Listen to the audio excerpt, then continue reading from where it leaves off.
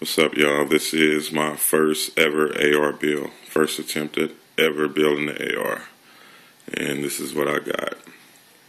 It is a Black Hawk Knox 6-position mil-spec buttstock and buffer tube. And by mil-spec, I mean mil-spec as far as commercial standards.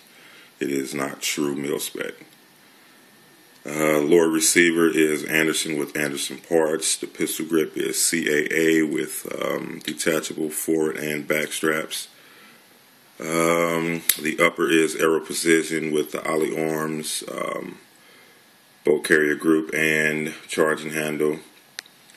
Of course, you got the mag pull rear flip up, and the P mag as well as the metal mag, which I Duracoated.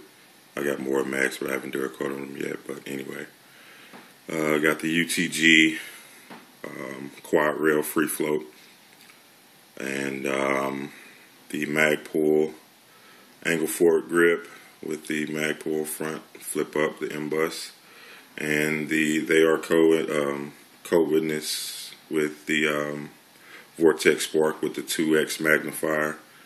Which I probably won't be using the magnifier, just slapped it on for the purpose of the video. We'll probably use it to zero in. Still probably won't, but who knows? We'll see. But they are absolute co-witnessed. And the barrel is a 16-inch spiral fluted bull barrel. Stainless steel, of course. Chambered in 5.56 by Red X.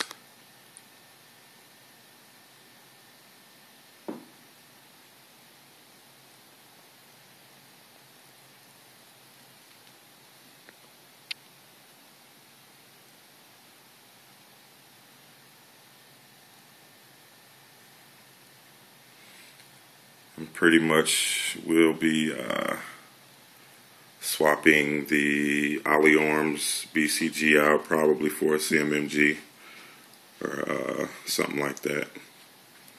And I probably will be changing the trigger guard as well. I'm going to see how the buttstock works out for me. I might be changing that, and I might not. Who knows? I know for sure I'll be changing the dust cover. I got that used. As you can see, it's pretty scratched up, which doesn't affect functionality at all, but everything on it is new, so kind of sucks to have all new parts and a used dust cover, which shows that it's used. But anyway, this is my first ever build, and I totally destroyed the first barrel nut. I over torqued it by a lot, but lesson learned. You live and you learn. Trial and error. Use it as a stepping stone. Move on. But yeah, it's my baby. I forgot the overall length, but anyway, it's short as shit. But alright, in a minute.